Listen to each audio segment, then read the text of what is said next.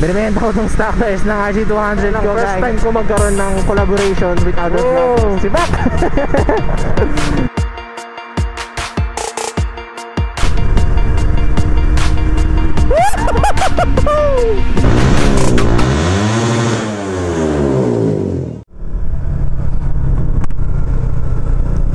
Sa mga may interest sa gulong dyan, binibenta ko tong stock tires ng RC200 ko, guys.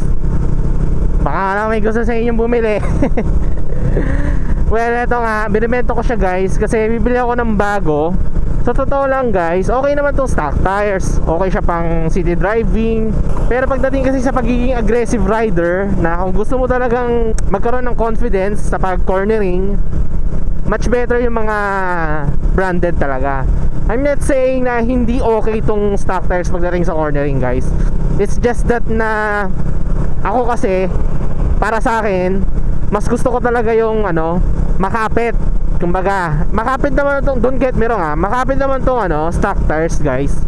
Pero sadyang may gusto talaga akong itry ngayon, yung Pirelli Diablo Rosso Sport. Yan, guys, Pirelli Diablo Rosso Sport. And wait lang, hintula ko dito sa glaret. Saglaret? Ano daw? Sagraret? May gusto lang ako mapakita sa inyo, guys. I-demo ko lang din yung stock tires na to para sa mga interested. Ayan. Ang size nito is 110 by 70, then 150 by 60. Yan ang stock tires ng guys, ng RC200. Makapit naman yan kung tutusin, pero kung gusto mo talaga ng pagiging agresibong rider, syempre mas okay pa rin talaga yung mas makapit pa dito. Kaya okay itong stock tires, guys, for city driving. Yan. Tsaka matagal mapudpud ang stock tires, as far as I know. Usually mga stock tires tumatagal mga 20,000 kilometers eh. Kaya nga ito nga, guys, for sale siya, kasi may bibili na akong bago. Bibenta ko tong stock tires ng 3,000, guys. Set na yan, harap likod. Pero hindi ko siya ibibenta ng isahan lang. Sold as set to. So ayun, ito, pupunta ako ngayon sa TAKARA Tires. Matagal na ako bumibili sa kanila ng gulong. Yung first set ko ng Pirelli Angel City sa Raider 150 Fi ko, sa kanila ko nabili. Tapos ang pinaka the best pa dyan, ang mura sobra ng gulong. Nagka-canvas ako ng iba pang shop na nagbebenta ng gulong. Sa TAKARA Tires nang talagang pinaka nakita kong mura. And since meron na silang branch dito, actually matagal na silang may branch dito sa may Paranaque, mas malapit na ngayon sa akin. Kaya ay ito, guys, pupunta ako ngayon doon. Bibili tayo ng Pirelli Diablo Rosso. And kasi uuwi rin kami ng Bicol, kaya para sa akin, doon ako sa may confidence akong mag-ride. And lastly, guys, meron din kasi ako pinaghahandaan. May isang vlogger na magra-ride kami. Kailangan ko paghandaan yon kasi malulupit na rider yung mga yon. Hindi ko muna sasabihin kung sino, pero for sure malalaman nyo na sa channel niya pag na-upload na yung video na yon. So yun nga, guys, mas mauna yung malalaman sa kanya kung sino yung tinutukoy ko na to. Pero sa ngayon, hindi ko muna i-reveal. Basta exciting yun, guys, kasi sa totoo lang, first time ko magkaroon ng collaboration with other vloggers. And marami na rin naman nagsasuggest sa inyo na makipag-collab ako sa ibang vloggers. So ayan na, guys. So yun nga, guys, puro na lang salita, paulit-ulit na lang. Update ko kayo kapag nasa may nasa may TAKARA Tires, para mapagpakapit na ng gulong. Okay? Sige. By the way nga pala, guys, ang TAKARA Tires, ang main branch nila nasa 10th Avenue, Caloocan. Sa mga nagtatanong regarding kung legit ba sila, very very legit yan, guys. Tiwalang tiwala ako sa shop na yan, kasi nga ang mura na nga ng tires. Ang daming brands, like may Pirelli, Metzeler, Corsa, Michelin, at kung ano-ano pang tires, guys. Para sa complete list ng tires nila, guys, ayan, lalagay ko sa description box yung link ng Facebook page nila. And hindi ito sponsored baka isipin nyo sponsoran ako ng TAKARA Tires. Hindi, guys, hindi ko sila kinontak or more like sinabihan na pupunta ako sa shop nyo, bablog ako. Hindi, walang ganun, guys. Although piniem ko sila kung may available silang stock, pero yun nga, walang involved na sponsorship dito. Talagang pera ko gagamitin ko dito, guys. So ayun, kaya kung interested kayo sa Takara Tires, guys, yan, napakamura ng mga gulong dyan. Grabe, sulit na sulit talaga pera nyo. And ito, medyo traffic. And syempre, nakangawit, sakit sa kamay, sakit sa katawan dahil sa mabagal na pace using RC200. Ay nako. Ba't ba kasi RC200 kinuha ko? Sakit na siya sa kamay, sakit na siya sa balikat. Pero ganun ba man, guys, di man ako nagsisisi dito, since satisfied naman ako sa performance and handling neto. Yun nga lang talaga, hindi siya recommended sa mga ganitong klaseng biyahe. Yung mga ganito na stop and go, mabagal na pace, tapos yan, singit-singit, filter. Hindi talaga recommended tong RC200 sa mga ganitong klaseng lugar or ganitong klaseng sitwasyon. Itong RC200 is sa mga twisty roads, sa Marilake, sa Ibiyang, sa Kapagudpod, o basta sa mga straight, mga luluwag. Sa racetrack. Pero sa ganito, nako, hindi siya design, hindi siya recommended. So yun, binalitaan ko lang kayo kung anong nangyayari sa akin. And so far, nakikisama naman yung panahon. Even though na makulimlim, hindi naman siya umuulan, pero usog. Still, sana wag na umulan para tuloy-tuloy lang yung biyahe natin, no? Kasi nga, hassle kung habang bumiyahe ka, umuulan eh. Itong RC200 pa naman, kapag maulan, talagang yung talsik ng tubig umaabot sa likuran ko. Lalo na kapag may backride, kawawa yung backride dito sa RC200 kasi sasaluhin niya lahat ng putik na tinatalsik ng gulong. Yan, bala ko na sana ano yun to, guys, lagyan ng tire hugger, yung yung splash guard kumbaga. So ito pa isa pang worst na sitwasyon dito sa Parañaque, yung sobrang daming volume ng mga sasakyan, talagang filter ka. Boom, sige. Ay nako, kaya buti na nga lang meron na silang branch dito, yung Takara Tires. May branch dito sa may Parañaque, kaya very accessible na, unlike kapag nabiyahe pa ako mula Cavite hanggang Caloocan 10th Avenue, diba? Sobrang hassle no. Kaya buti na lang meron silang branch dito. Anyway guys, yun nga, update ko na lang ulit kayo kung nandun na ako. So ito guys, malapit-lapit na ako. Wow, sibak. Sinibak ako ng Mio. Ano ba yung branch nila dito? William na to eh.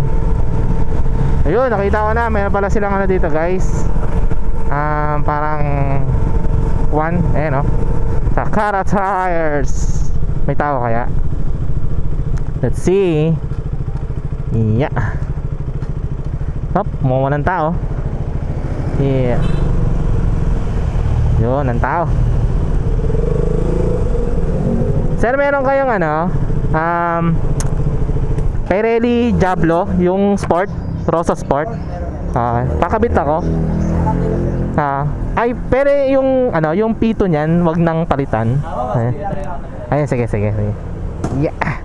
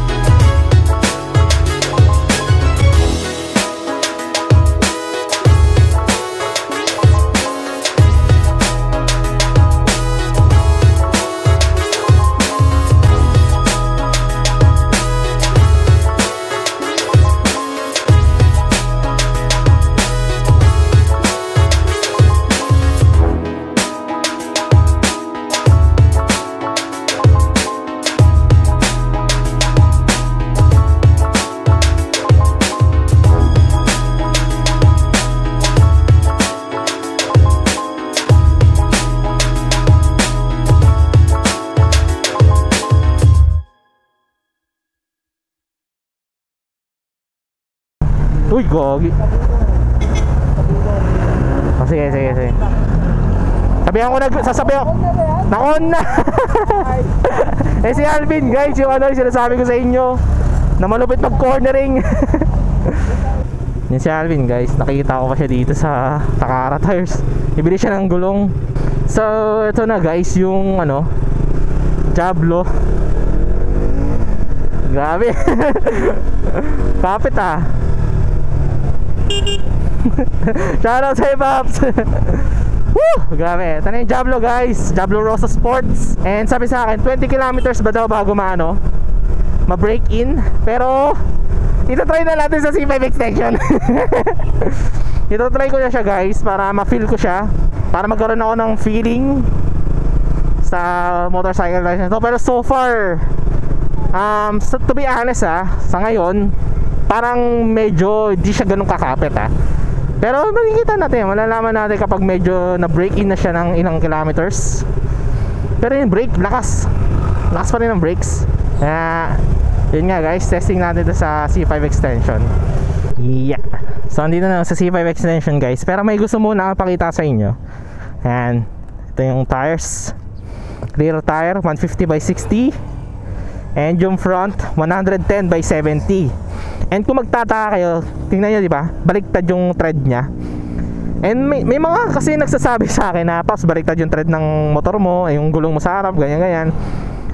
Normal lang yan na ganyan guys, kasi may pag-aaral sila, especially Pirelli, na yung tubig, imbis na, kasi pag umandar tong gulong tapos may tubig dyan, if yung tread pattern nito is katulad ng sa likod, para mangyayari, idadaan niya yung tubig papunta sa likod din, di ba? Parang ipapatalsikin niya yung tubig papunta sa likod. Kumbaga, imagine niyo na lang, ito yung tubig, ayan. Tapos pag umandar ng parehas ng tread pattern sa likod, parang pinapadulas niya rin yung tubig doon. Whereas kapag baliktad, inaangat niya yung tubig guys. Kumbaga parang ang ginagawa niya sa tubig, tinatapon niya kumbaga. Yan ang reason kung bakit baliktad yung tread pattern ng front tires guys. Kaya pag nagtataka kayo kung bakit baliktad, normal lang yon. And titignan nyo rin kasi yung yung rotation indicator na nakalagay sa gulong guys, para mas lalo kayong dinawagan, and at the same time malaman kung bakit nga ba ganon. So yun, sana okay yung explanation ko guys. But anyway, ito nga, testing natin yung itong Pirelli Diablo Rosso Sports.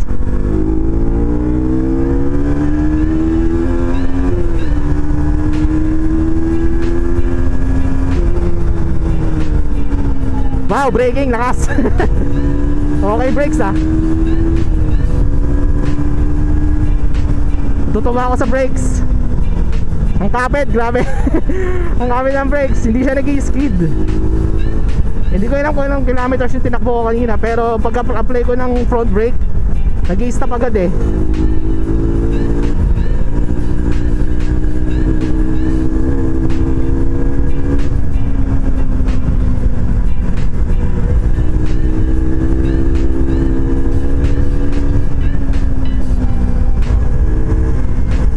Wow! Putik! Ang stable niya sa corner. Grabe ang stable niya sa corner guys. Hop, medyo basahin daan dito. Kaya daan-daan lang.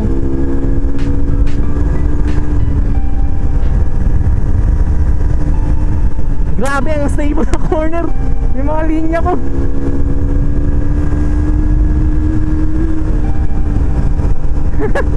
Woo! Hop, may buhangin. Dahan-dahan, may buhangin. Woo! Buhangin. Delikado yan.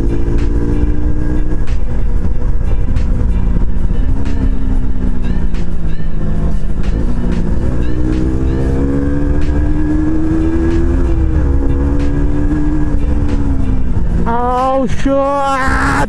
Traffic! Pero so far, okay yung niya guys. Natutuwa ako sa kapit ng braking performance, cornering entry, cornering stability. Grabe, ibang iba talaga sa stock. Yun nga na, medyo may kamahalan siya eh. Pero worth it naman for me. Worth it naman siya so far. Kasi talagang binigyan niya ako ng confidence.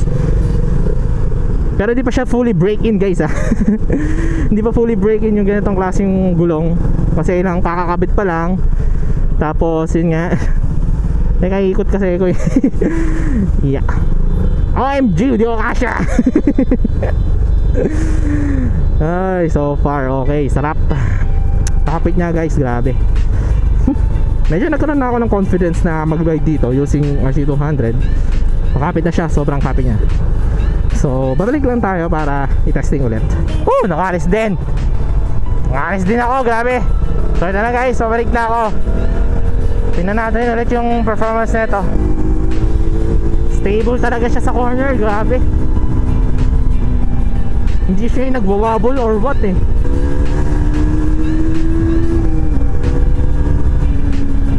Grabe, grabe, grabe, grabe, grabe.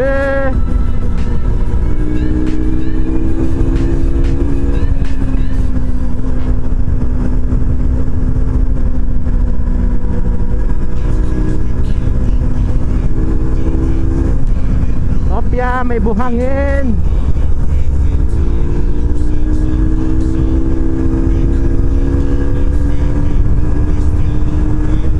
Hindi na natin kung mag-i-skid. Wala.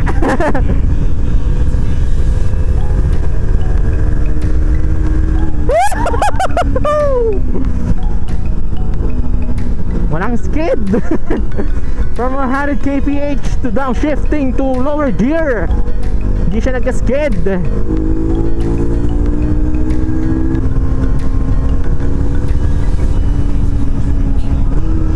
Wala.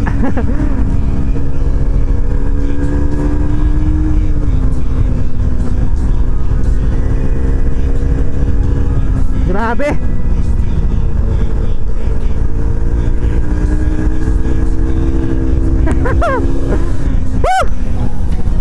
So far, very, very, very satisfied with these tires, guys. Grabe. So, ayun nga, guys. Pirelli Diablo Rosso Sports. Sa ngayon, hindi pa siya fully break-in kasi ilang kilometers pa lang natatakbo nito. Mga 5 kilometers pa lang yata or what. Still, sana habang tumatagal, mas kumapit pa siya ng kumapit. Kasi sa ngayon, medyo makapit naman siya. Pero sa may nafe-feel pa rin akong dulas kapag ganitong klaseng ride, ganitong ganyan. Same feel pa rin siya sa stock. Pero pagdating sa corner, pagdating mo ng corner entry, stability, braking, yon, doon mo nararamdaman yung difference niya sa stock, guys. Grabe. Kaya yun nga guys, kung interested kayo sa mga Pirelli products, authorized seller ang TAKARA Tires. Dalawang branches nila, meron sila dito sa may Las Pinas, Parañaque, sa may Parañaque, and meron din sila sa 10th Avenue. So yun nga guys, isa pa yung tires ko, yung stock tires ko ng MRF. Sa mga interested, tignan nyo lang yung comment, yung description box sa mga interested. Alamin nyo kung paano ako kontakin. And kung gusto nyo bili ng na to guys. Sa ngayon, hindi ko dala yung stock tires. Iniwan ko muna sa TAKARA Tires. Pero pipikapin ko rin yun guys. So yun, yan na siguro, pauwi na ako. Tuwan-tuwa ako sa Pirelli na to. Yun na siguro guys. Maraming salamat sa pagnood, sa pagla-like, sa pag-share, sa pag-comment. Lahat ng mga links na pwede nyo malaman about sa TAKARA Tires nandyan sa description box. Woo! Shoutout kay Alvin, nakita ko pa siya. Y'all know the drill guys. Ride safe. Peace out. Ay nako, saan tayo punta doon nito? Traffic na naman.